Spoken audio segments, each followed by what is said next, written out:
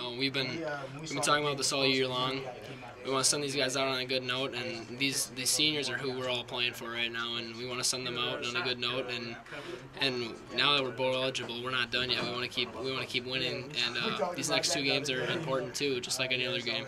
We played some good games, but we just couldn't put it together. You know, a full half. Sometimes it was the first half we played great, and the second half we came out weak. The second half, but other times it was the other way around. So I knew it was just a matter of time until we were able to put together a full game and get a couple more wins to get bowl eligible. Along with the bowl game comes 15 extra practices, and you know that's something that this team hasn't had in a while. And you know you could see, you know, just not being to a bowl game in what 3 years or so.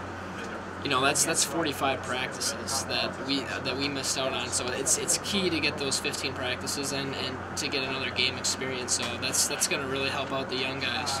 You always expect a team to break some big plays open, but it seemed like everything was coming together. Everybody was playing real solid assignment football, and everybody's doing their job. So when you do that, it's easy to keep them up. These seniors have been through so much in their careers. You know, I think Coach Kill mentioned something like Marquise has had 8 different position coaches / head coaches, different coaches, and that's incredible. That's, you know, for Marquise to be able to stick out, and the rest of the seniors be able to stick this thing out, it's incredible, and you know they deserve it. So we're giving it our all for them.